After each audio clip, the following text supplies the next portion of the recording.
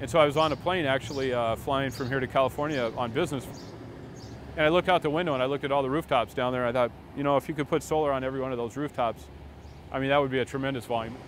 You know, covering everybody's rooftops with solar, that's a huge opportunity, I think, and really good for the world.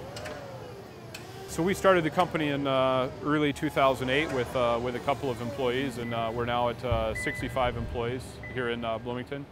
It's manufacturing jobs, which are, you know, I think generally considered one of the things that's really plaguing the country.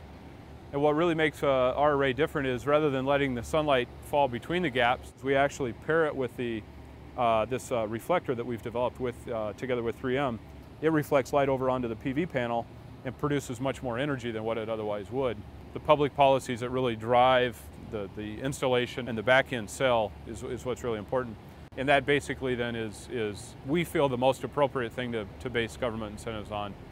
When solar crosses through the grid parity point, which is very close actually, is at that point you can actually generate electricity cheaper than you can with coal. And at that point, who's not going to want to do solar?